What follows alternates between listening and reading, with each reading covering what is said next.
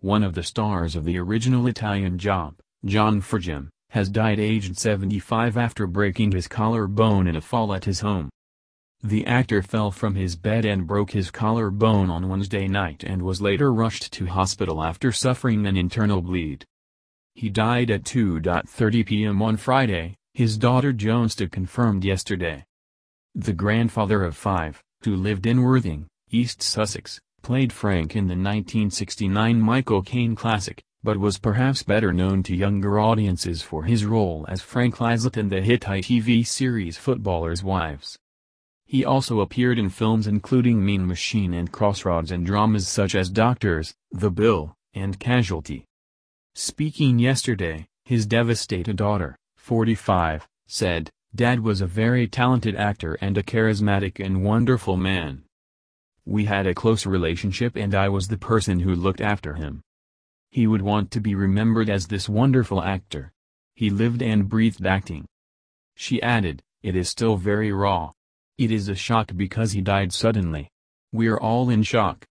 He had a fall on Wednesday night and called me on Friday morning to say he wasn't very well. He was rushed to hospital and he had some sort of burst inside, something ruptured.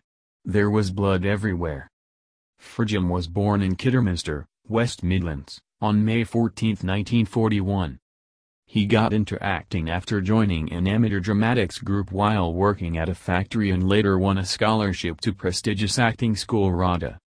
His death, which is being treated as unexplained awaiting a post-mortem, follows a 4-year battle with mental health issues, his family said.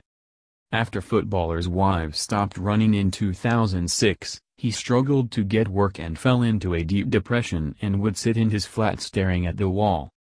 The reformed alcoholic's physical health also deteriorated as he battled mobility problems and breathing difficulties and he moved into a care home. But his daughter says in the past year he had been making a recovery and was moved by social workers to a flat where he lived by himself. Joansta said, "He hasn't been doing much since Footballers' Wives. He fell into depression as he didn't get much work. He got very depressed. He stared at a wall for 4 years. He had psychotic tendencies and was put under section. He spent a year in a mental institution. When he came out, social services dumped him back in his house and they left him there to rot. He wasn't paying his mortgage because he was ill and they were going to repossess his house. They sold his house and put the money in the bank because he wasn't mentally fit and he moved to an old people's home. Then all of a sudden he snapped out of it about a year ago and he was moved into a flat." She said as well as his inability to find work, a newspaper story which exposed him as a sleazy webcam pervert left him down in the dumps. Joansta said, "He didn't get much work after that." She added that acting was his life and said, not being able to act contributed to his depression. He was troubled most of his life and he struggled with going up and down, but he lived and breathed acting.